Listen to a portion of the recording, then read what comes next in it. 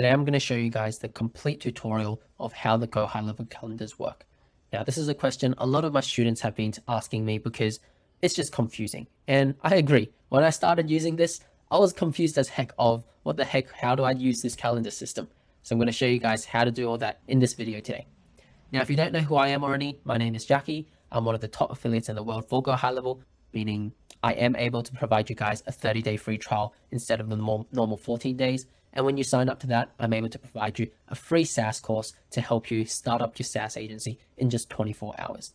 Yes, I was able to do this with zero experience. I started all this in 2022, July, and now I'm making 10K a month doing this business. And I want you to do that as well. So without further ado, let's get into the video. So first things first, we're just going to go in the calendar settings and we're going to start setting up a calendar from scratch. Now, when you create a calendar, in the newest version, it's going to look something like this. Now, what round robin means, it just means that if you have 4 team members and let's say a client wants to book in a time for next Monday at 9 a.m. So it's going to show all the availabilities of that 9 a.m. If team member A is not able to make that time, then whenever the client books is going to go to team member B. Now, if team member B can't get to that meeting in that time, it's just going to go to team member C. And it's just going to switch around, go round robin one by one to see if there's a 9 a.m. slot for next Monday. If there isn't, then on the calendar that the client's booking, they won't show that slot at all. What unassigned booking is essentially just a calendar that you'll just use for one-on-one meetings for each team members to have their own calendars with their own availabilities. Now, class bookings, you can just think of it as like a group booking where instead of one-on-ones, you want more than one people in the meeting. But if you're working by yourself, you can either go round robin or unassigned. Doesn't really matter. So let's go round robin. And straight off the bat, when we come in, we're going to see there's going to be an add a user. Now, when you see this optimize for availability or optimize for equal distribution, to be honest, I wouldn't worry about that too much. If you just want a calendar, just use optimize for availability. Let the software do its work. Now go into add user and you're going to select yourself. Now, this might be a bit confusing. If you just started GoHighLevel, you probably won't have yourself as a user. And I'm going to show you how to add yourself as a user real quick. Super simple. We're going to go into our software, move my head out of the way, go into settings, and then you're going to go into my staff.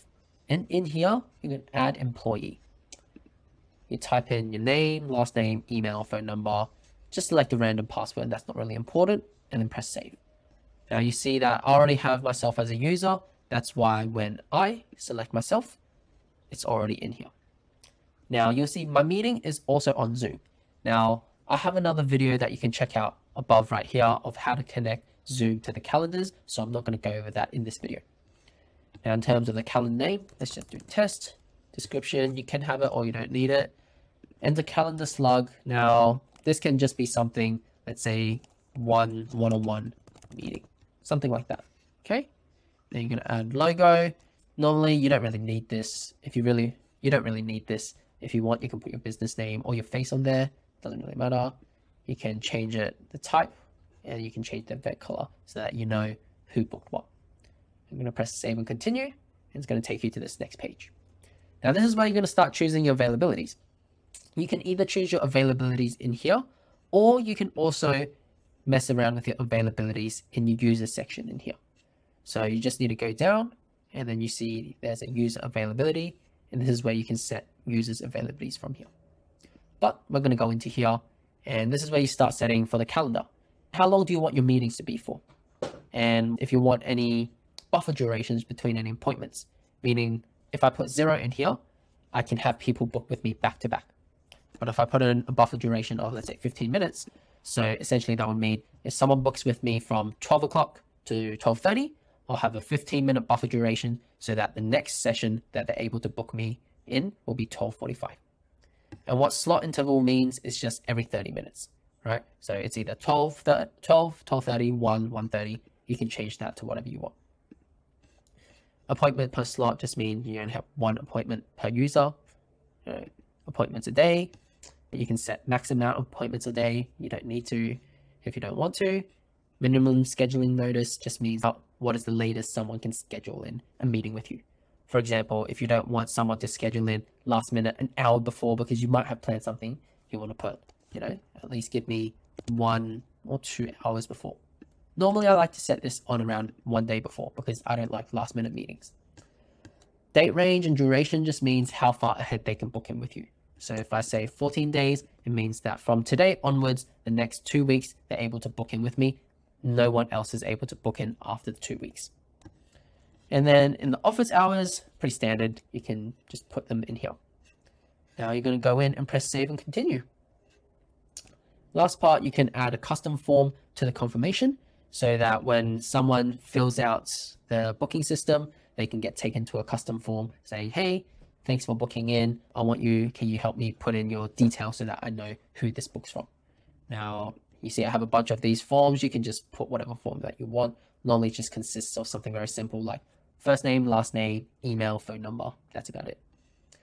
Then you can choose to select an acknowledgement email saying, hey, we've managed to get your email. And you choose who wants to receive this. Contact, assigned user, emails. You can have extra emails, but usually these two will do. Keep this on, let the calendar auto confirm your appointment. You can also allow them to add to Google Calendar if you wish. And then there's also the reschedule and cancellation buttons that you can have. This is all really nice and handy because all you need to do is toggle these on and off. All these links will automatically get sent to these guys for them to reschedule or cancel if something last minute pops up. What's cool is you can also put a Facebook pixel ID and also custom code to change a bit of the colors. Honestly, I don't really touch it. You don't really need it. So unless you want to be really fancy, don't worry about it. Once they finish submitting the form, you can have a custom thank you message, or you can redirect them to a funnel page as you wish. And once you do all that, you just press complete. Now, that's a quick overview of how the calendars work. I'm going to show you guys exactly how to integrate this into your own GoHighLevel websites because it's actually super easy. I'm going to go into one of my funnels and let's just do this random fishing funnel that I have. And we're going to go edit. All right, beautiful. Now that once we're in the funnel, we're going to press this new add a column page. We're adding a column and we're going to add in an element. And from here, we're going to just scroll down and go into calendar. Click on that. And then you just simply select what calendar you want. Now I might want to do like a discovery call and then boom, there it is. It's that easy. You click save and then you preview and it's there. Couldn't be simpler than that. So that is the quick, complete overview and tutorial of how the calendar works in GoHighLevel. I hope this has helped you. Now GoHighLevel is pumping out a bunch of updates all the time.